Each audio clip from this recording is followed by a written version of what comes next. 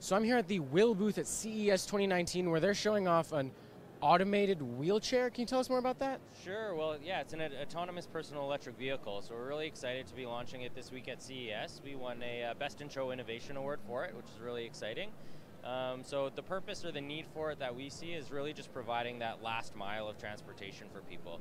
So a lot of people take a train on their commute or to get home, and they get to the train station, but then to get from the train to their office or from the train to their home, sometimes that's a bit of a challenge for them. So they can call one or summon one to come and pick them up, tell it where to take them, and off they go.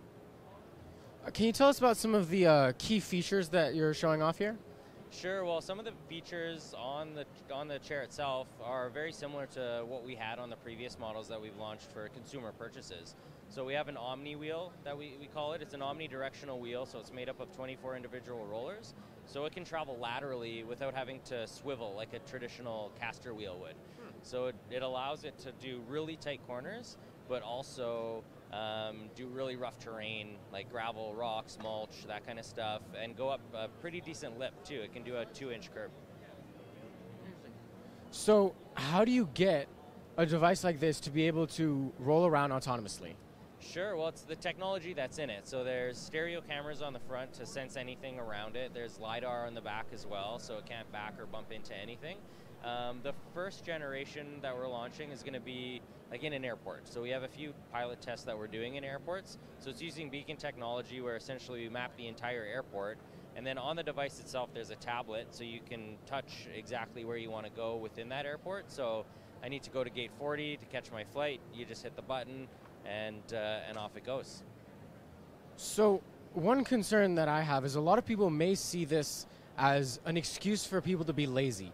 What do you have to say to those people? Yeah, sure. Well, you can walk. You don't have to use it. I think it's more for folks that don't have as much ability as you and I might have. So if you have a mobility challenge, maybe you hurt your knee, sprained an ankle. For older folks who have arthritis and they just can't quite walk as far as they used to, it's really meant to be accessible for everybody. So in cities today, you see bikes that you can rent for short distances, scooters that you can pick up and drop off wherever in sort of a pay-per-use model, but not everybody's able-bodied enough to use those devices, so this would be an option for them. Okay, so if you could add one feature to this device that isn't there already, what would it be? Wow, that's a really great question. Something I actually hadn't thought of, but somebody mentioned today was if it could help stand somebody up so that they could be sort of eye level with people. That's an option that I think, would have some benefit as well. All right, well, thank you so much for speaking with me. It's been a pleasure. Yeah, thanks for coming by the booth. I hope you guys enjoyed this video and my coverage of CES so far. Don't forget to subscribe so you don't miss any of the updates, and follow me on Twitter at SolidStateTweet to get first updates on absolutely everything. If you have something you'd like to say, any comments, thoughts, leave a comment down below. Don't forget to leave a like if you liked the video, and I'll see you guys very soon.